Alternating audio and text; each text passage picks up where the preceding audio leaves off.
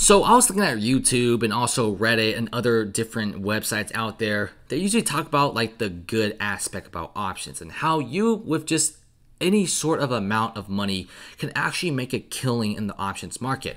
I mean, you probably have seen that one guy that had 50 bucks and turned it to $1,000, or your buddy showed you his Robinhood that he turned like $1,000 to $2,000 in one trading day.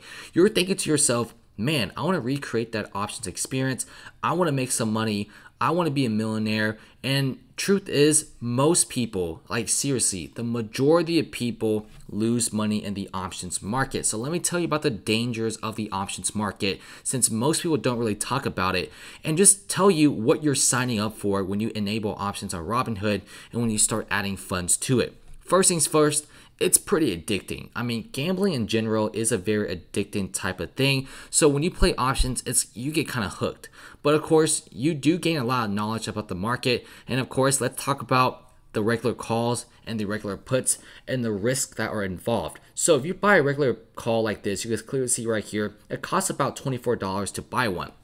So calls means you have a very bullish opinion on the stock, and we picked Delta Airlines. I mean, TSA numbers are slowly increasing. Delta Airlines is doing pretty good. So obviously I feel like tomorrow Delta Airlines should go up. So yes, tomorrow Delta Airlines goes from $25 to $27. Congratulations, your options contract of $24 most likely just became $35 or even $40, which nets you gains of 50 to 70%. That's generally what happens.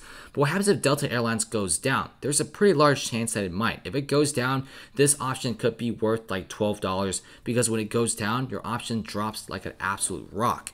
And of course, in the day after that, it drops again. Your contract from $12 becomes $6. And then the third day, the option price goes up. Your $6 becomes like $8 or $9. And after that, it's called crush. Your option value is crushed so much because of 2 consecutive days of bad trading. So pretty much, if the market doesn't go as you want to for a day or two, your option value gets crushed, and it's almost impossible for it to go back to the original value because the underlying options price went from $24 to like a couple of dollars, which is really hard for it to move.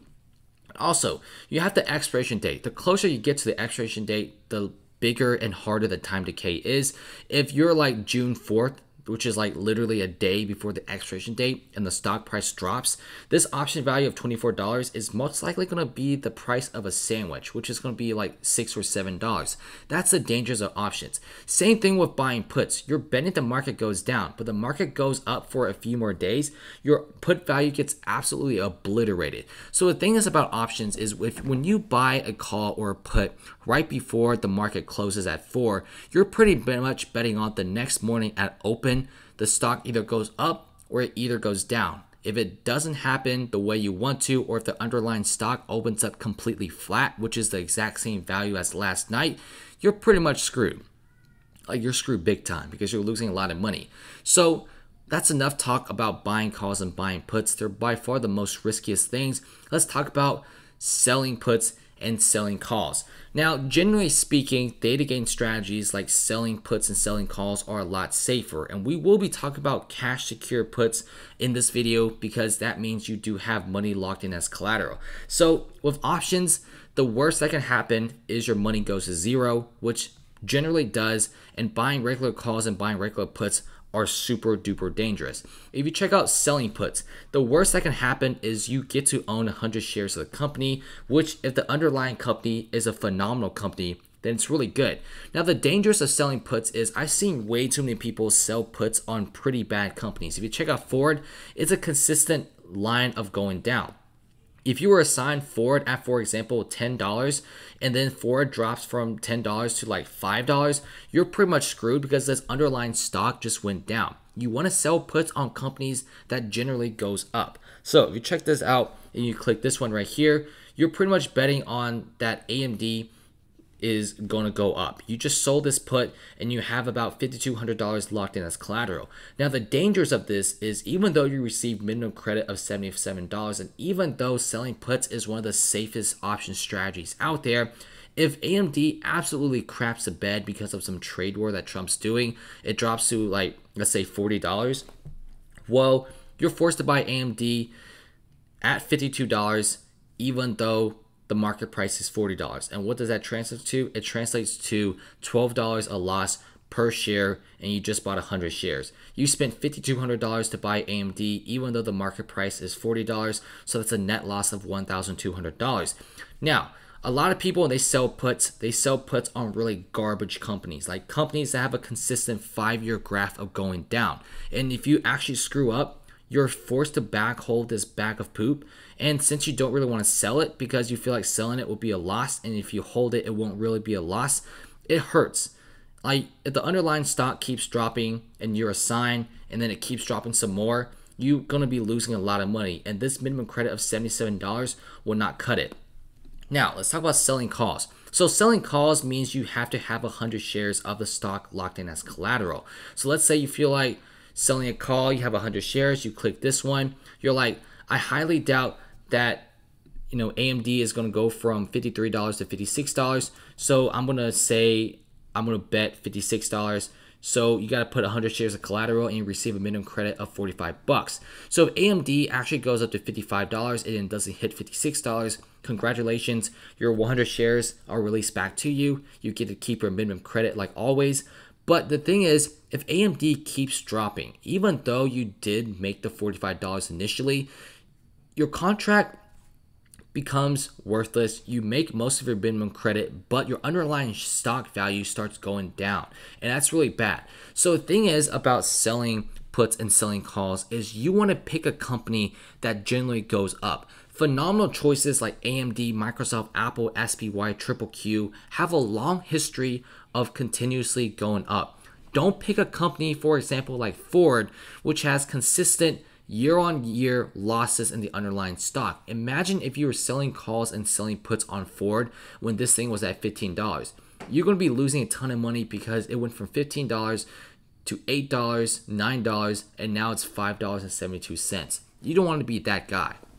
So the dangers of puts are pretty much saying that you have to make sure that you look at the markets well. Make sure you pick a company that's healthy. If you're buying regular calls, regular puts, it's super dangerous because if you screw up, you go to zero. But at least if you sell calls and sell puts, you do get a lot of underlying cash if you screw up, or you are forced to buy 100 shares of a single stock.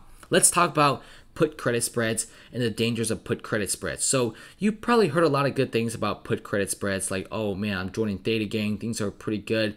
It's honestly not too bad. It's, a pretty good way to make some nice consistent money. I mean, it really is, but it's also super dangerous because if AMD went from $53 to like $48, $47 and it, goes below the $50 price that you picked for the sell put, you're screwed because you lose that $100 in collateral. And even though you get to keep your minimum credit of $13, that still translates to an $87 loss.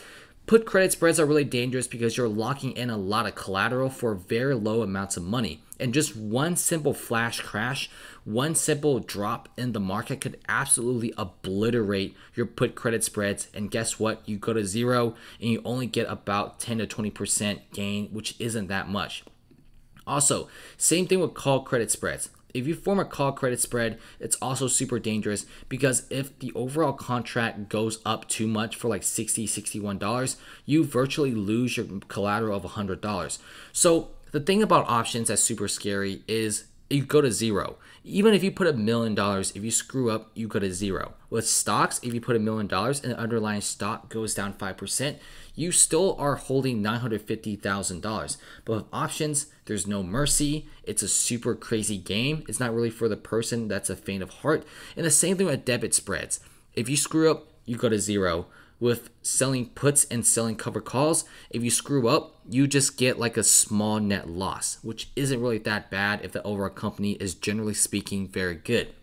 So my verdict is, if you want to trade options, please be careful and make sure you pick a company that's pretty good. If you're doing put credit spreads, if you're selling puts, if you're selling cover calls, make sure you pick a good company like AMD. If you check out AMD, you can see, generally speaking, the 5-year graph is absolutely phenomenal. It went from the very depths to the very tops, and AMD is like one of the best stocks to definitely invest in. for selling covered calls, selling puts, and buying calls. If you want to do like call credit spreads or buying puts, generally speaking, you want to pick garbage companies that don't really go up that much. I mean, I kind of like Ford, but Ford hasn't really been doing so well. Therefore, their overall stock price has been tanking like an absolute rock.